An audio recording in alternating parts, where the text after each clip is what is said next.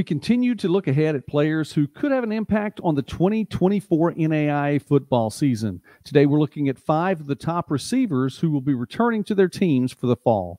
Let's begin our list with a receiver who has started his collegiate career at the top.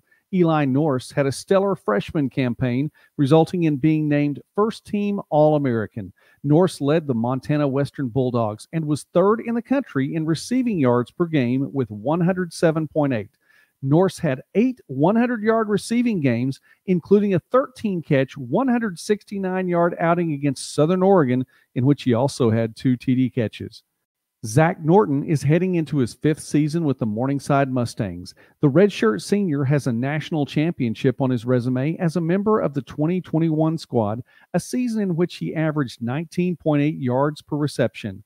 He also has All-American status on that resume. Norton comes into the 2024 season with more than 3,300 receiving yards for his career.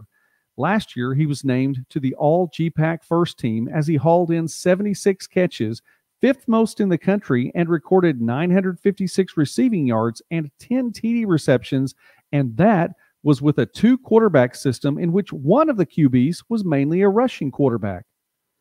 It's fair to say that through 2 seasons with Graceland, we haven't yet seen all that Gerald Monroe brings to the table. Through just 4 games on the field in 2023, Monroe put up numbers to the tune of 721 receiving yards, averaging 180.3 yards per game, and caught 11 touchdown passes. 2 of those 4 games were 4 TD games. The junior has averaged 149.3 receiving yards per game in his entire time with the Yellowjackets. If things go well for Graceland this season and Monroe has a healthy Cade Ross to throw to him throughout the year, there could be some pretty big receiving numbers and a fair amount of W's to go along with them.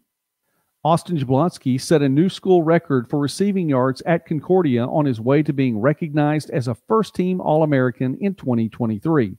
The senior had 91 receptions for a new Bulldog high of 1,134 yards and had 8 receiving touchdowns. And Coach Patrick Daberco has been fortunate to have versatile receivers on his team year after year. Jablonski had 2 rushing touchdowns and threw 1 as well. Oh, and he's the starting kick returner. His versatility has been on display since he got to Seward. Jablonski was the starting quarterback for the Bulldogs his sophomore season before settling in as a star receiver. It doesn't seem to matter what sport it is at Indiana Wesleyan. It's going to be successful. The Wildcats football team is no different. Levi Tidwell has improved with each season for IWU and was the go-to guy in the receiving corps.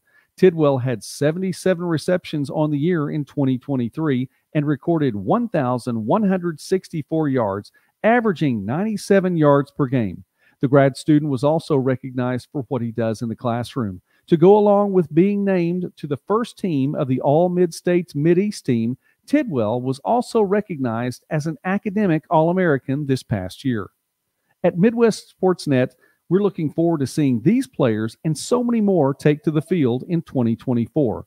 Please continue to enjoy the videos here on the channel. God bless you and have a great day.